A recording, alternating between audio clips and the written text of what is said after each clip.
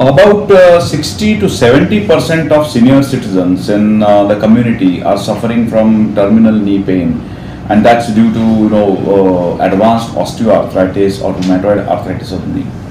I have seen so many patients who are afraid of the surgery more than the disease itself, and it is really astonishing. So I think it is absolute a duty of doctors like us to take this knowledge to the patients, telling them how effective and how safe the knee surgery is going to be.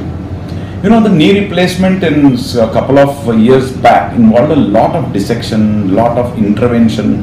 We had to put a lot of, today with the old method, we had to use big implants and big rods. So I'm going to just show that earlier surgery, the old method, involved putting rods like this and cutting this. So it was definitely a bit of a complex thing for elderly people. Also, it was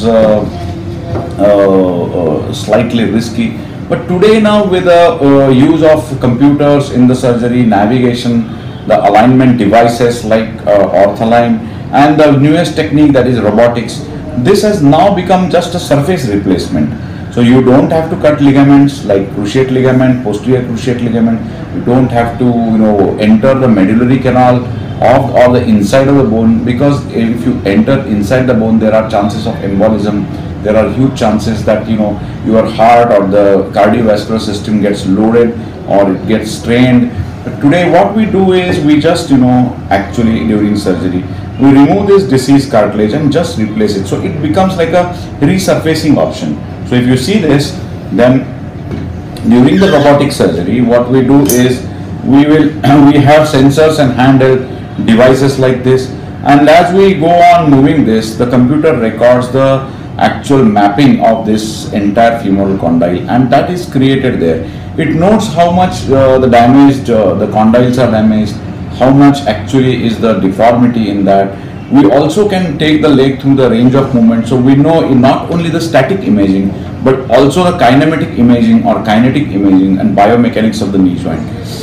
After that is done, then with robotic surgery, we correct the ligaments, balance the ligaments also, and then we just have to put this sort of cushion in between. And if you see here, we don't have to enter the bone. We can just shave off or smoothen this bone with very high speed burrs, like the burrs which are used by dentists, and just take off the diseased portion of the bone. So in my experience, now earlier technique we had to remove almost 10 millimeters of bone from all directions.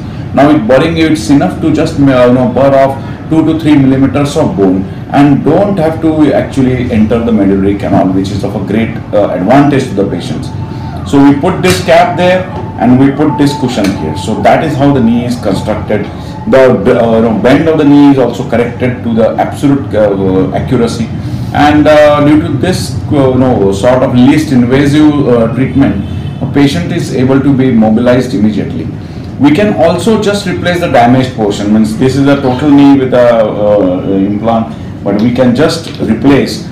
You can see that only one part of the joint is replaced. So many patients who have only one part of the joint which is damaged, you can just replace it, preserving all the natural structures, the ligaments and everything. So I think today, to summarize, the knee surgery has become very specific. Yes, but you have to actually have the technology like robotics to get it precise. Otherwise, there is no point in just going on removing the bone like we used to do 30 years back. And today you can just preserve all the normal ligaments, all the normal structures with the help of this technology of robotics. And then patients, especially the elderly patients, and majority of my patients are senior citizens with some problems like many patients have comorbidities like diabetes, blood pressure, they have thyroid problems, they are obese sometimes, they are all many of them have cardiac surgeries being done. So all these patients, they are immensely benefited because they are slightly risky patients, high risk patients. So these patients also do extremely well after this least invasive robotic surgery procedure.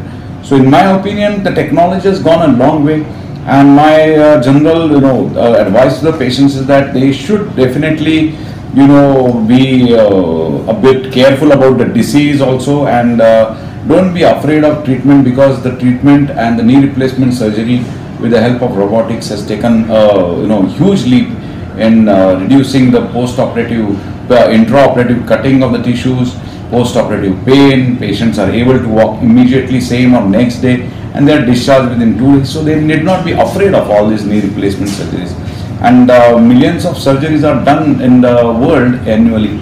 So they are absolutely, in my opinion, one of the greatest sort of advances in medical sciences, knee replacement with the help of robotics and computer assisted surgeries.